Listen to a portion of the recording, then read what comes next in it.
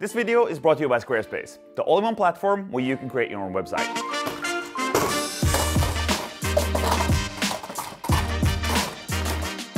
This workshop has never had enough clamps. I'm pretty sure that ends today. So a little while back, I reached out to a company called Bessey, which in my opinion makes some of the best clamps out there. I asked them if they'd be willing to send me some of their products in exchange for me using them in my build videos, and they did. They sent me all this stuff. Quick disclaimer though, it was me reaching out to them. They didn't pay me any money for this, but they did send me all these clamps for free. So up until today, the very few clamps I've had in this workshop have just been living clamps to this pipe here, but now that I have way more of them, I need a much better way of storing them.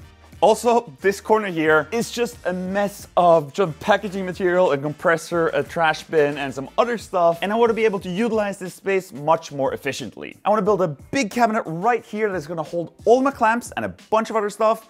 It's going to have one big pull-out drawer with access from both sides. And we're even going to build a little secret hidden compartment right on the inside of it. Check this out. So to start, let's head over to the table saw and cut out all the parts for this project.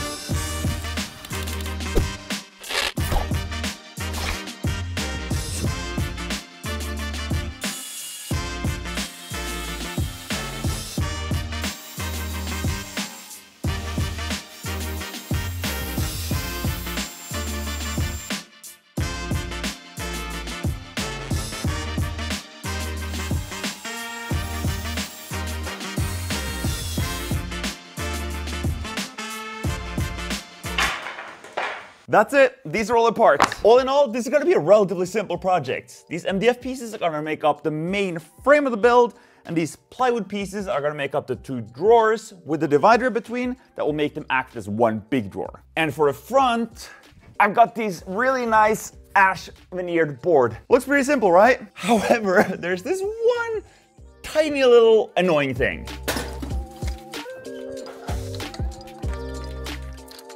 There's a big fat sewer pipe right where I want to place the cabinet. And as much as I would love to get rid of it, that's not gonna happen. So I've had to make cutouts that will allow the parts to fit around the pipe. That goes for both the MDF frame as well as all the parts for the drawers. And since these aren't really critical dimensions and the back of these is never gonna be visible anyways, I just cut these out on the bandsaw. And of course, because it's cut out, I can no longer have a solid back piece, so I've got that in two pieces as well. But enough talk, let's start by assembling this frame, and then after that, I'll show you how I'm gonna make these two drawers act like one big one that's gonna be able to take a whole bunch of load.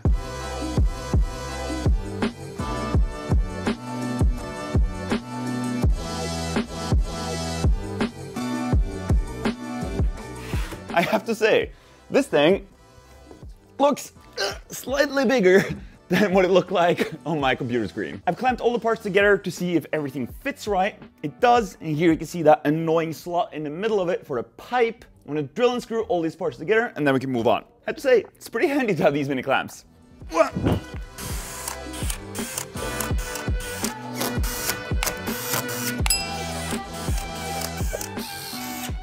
And now that all of it is held together, take off all these clamps, and then I'll apply glue to one side at a time. That way I don't need to fiddle around with trying to glue all of these panels all at once. It's a little bigger than I thought it was gonna be. But here it is. Now, let's build a drawer. The drawers for this thing are actually gonna be pretty simple. I'm gonna start off by building the same drawers that I've built for most other projects in this workshop. I'm gonna use the same Bloom drawer runners, and I'll start by building the beginning of two regular drawers. I'll build most of this out of this 15mm plywood, and for the sides, I've cut a couple of grooves in these boards using the table saw just by lowering the blade and then moving it over step by step until the groove now fits perfectly onto that board. So we'll put together two of these things, one for the top, one for the bottom. Now, instead of having a regular front on these drawers like I normally would, I'm actually gonna use this big sheet of MDF, connect one of these parts to either side of it, effectively connecting both of these drawers together so that they act as one big drawer. And when we pull out the front, the whole thing is gonna come out. Did that work? Now to stiffen this whole thing up, I'm also gonna use a sheet of plywood, giving the whole structure a lot more rigidity, but also allowing us to mount stuff to both sides of this board, which we'll be able to access from both sides once we pull out the drawer. I'll get all these parts lined up, then we can glue and screw them together. But then I also have a couple of more really cool things that will go inside of here. Top part, bottom part, front, and the divider is in place. Now normally I would have just had a flat board going in the back here, but because of this annoying little cutout, I'm gonna have to piece that together out of a bunch of small pieces so that it follows the cutout. That way we'll still be able to utilize this space up here.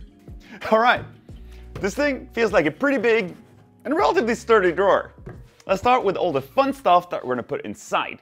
But first, a quick ad from today's sponsor, Squarespace. So for as long as I've been making stuff here on YouTube, I've had my own website where I can share what I create with you guys. And I built that website using Squarespace. Squarespace enabled me to super quickly and easily create my own website so that I can share what I do. It's super easy to set up. It doesn't need any technical knowledge. Just choose from any of their award-winning templates and get started creating your own website right away. Squarespace has the tools you need to get your business off the ground, including e-commerce templates, inventory management, a simple checkout process, and secure payments. On my website, I sell everything from build plans to 3D files, but whatever you want to sell online, Squarespace has the merchandising features to make your products look their best online. Head to squarespace.com for a free trial, and when you're ready to launch, head to squarespace.com/ALCH for 10% off your first purchase of a website or domain. All right, let's get to the fun stuff.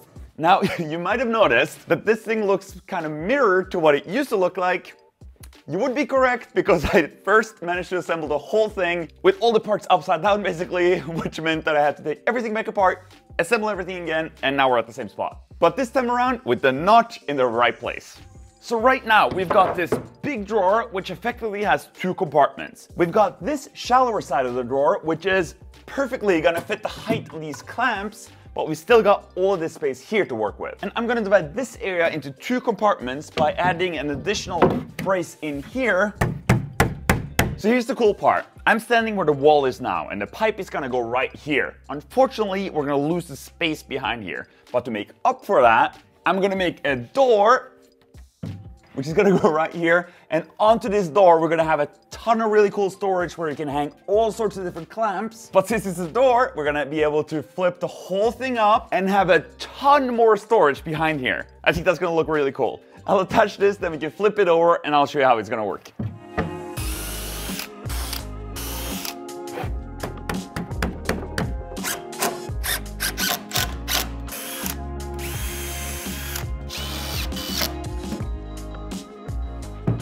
Now, moving on to our door that is gonna hide our little secret compartment behind here. I mean, it's not that secret, only you know about it, but don't tell anyone. This door is gonna be super simple. I'm just gonna use regular furniture hinges. One part is gonna go attached to here. The other one is gonna go into the door, and then they snap together. I've got this template that I made years ago. This is gonna allow us to pre-drill the holes for where these mounting plates are gonna go.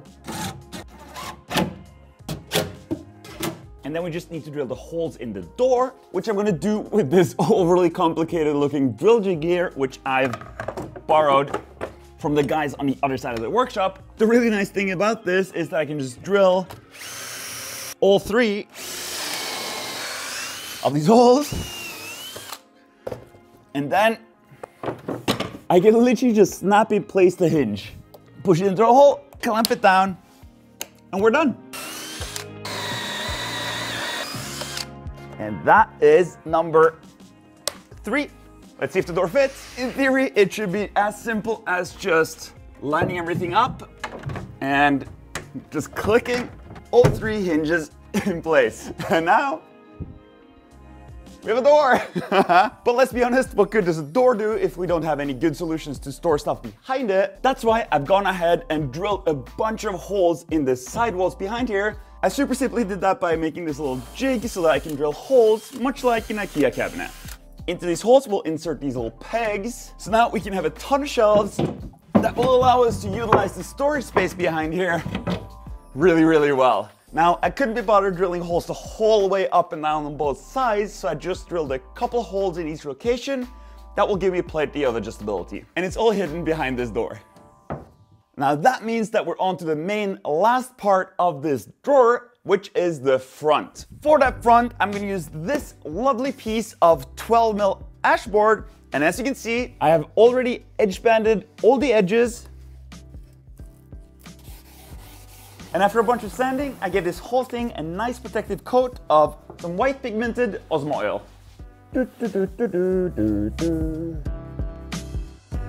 And now the only thing that we're missing is some sort of handle. For that, I've already marked the location on the front here, and I'm quite simply just gonna drill a couple of big holes.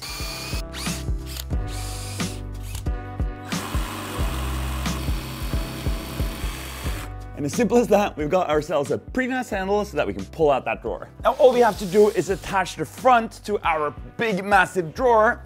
I think the best way to do that is to flip the front upside down and then somehow get the drawer back on top of there. Oh God.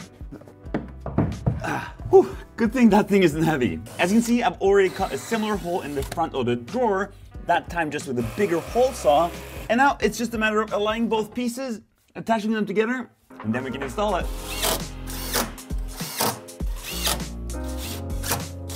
The front is attached. Essentially, this whole thing is done. So now we're ready to install this in the cabinet.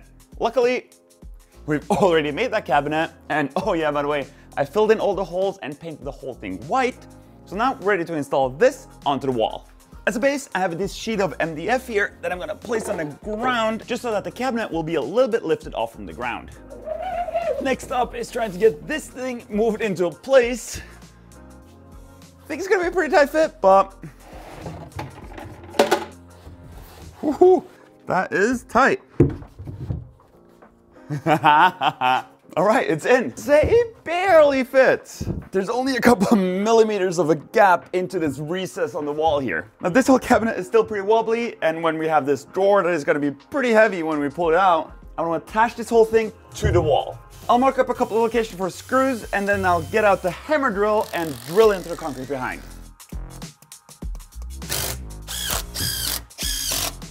This thing is not going anywhere. Now onto the drawer slides that we'll be using. These things are super easy to install. Onto the drawer, we just have to install these orange locking bits. These will make sure that when we slide the drawer in place, that they lock in place firmly, and then these get attached to the cabinet. The rails for the cabinet are super simple to mount. The ones in the bottom, I could just place down there and then attach directly. The top ones need a little bit more measuring, but they're also just screwed in place. And now we're ready to see if everything fits. What's my plan here? I don't really have one.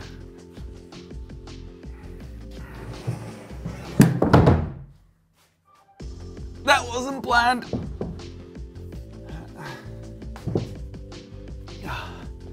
I'm sure I could have done that more elegantly, but it's on the floor. Oh my God, this thing is massive. So the goal now is to get both of the tracks to line up on top of the bottom. Then we should just be able to slide it in place and we're done.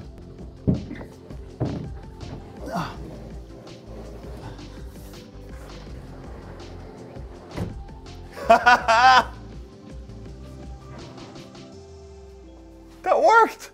Guys, I mean, I knew that it should work in theory, but that it would work this well on the first try, I'm honestly kind of surprised. And even the soft close works. All right, it's time to fill this thing up with all of my new clamps, but first, because I know I'm gonna get a ton of questions about it, how much weight can this thing hold? Is it strong enough to support both the weight of the drawer itself and all the stuff I'm gonna shove inside of it?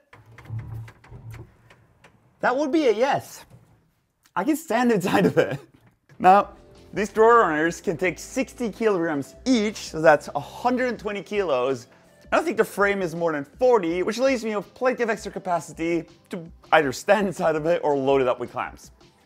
I'm gonna load it up with clamps though. So let's start with the back side here. This side is dedicated for these Revo clamps. You've already seen me use a bunch of these when assembling the cabinet. This is my first time using them and they're fantastic. To store these, I made 2 of these wooden combs. I just cut those slots out on the bandsaw and then I just attached them with some glue and then screwed them in from the back. And now these go in like that. I've got 2 of these really long ones.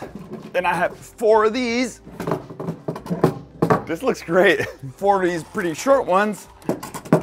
Oh, I just love how easy it is to just shove them right in there. And then last but not least, these 4, which since they're shorter, they'll go right underneath here. And then since we still have some space down at the bottom here, I'm just mounting a wooden dowel here. onto which I can hang these. I often use these when assembling drawers. They pull together all 4 corners with a strap. Those can live there. And then I've got some accessories that can live down in the bottom here. Ooh, perfect fit. And on the other side, on the door here, I've attached a couple of strips of wood so that I can use that as storage for these style of clamps. I've got both big ones, medium ones, as well as teeny tiny ones.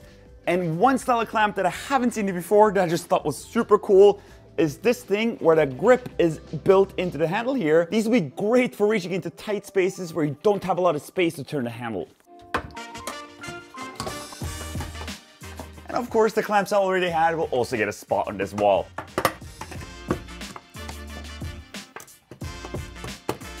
Isn't this so cool? A ton of clamps, super easy access, but the big question is, what's hiding behind here? Ah, a ton of 3D printing filament. I guess what else, huh? Now yeah, I'm losing a little bit of space in the middle here where I can't put any clamps because I still won't be able to open the door. But I mean, that's a solid amount of storage. I think I can fit about 30 spools of filament behind here. And I mean, yeah, it's pretty heavy, but the drawer works. It's still a soft close and it's relatively easy to open up. All my clamps are stored away. I've got a ton of additional storage. And you know what? I think this project is done. Oh, and almost forgot. There's also extra drawer space on top here. But I have no idea what to put in there. And with that, I really hope you enjoyed watching this video. If you did, give it a thumbs up. If you're not yet, make sure to subscribe and ring that bell so you get notified every time I upload something new. Again, thank you so much for watching, and I'll see you guys in the next video. Bye bye.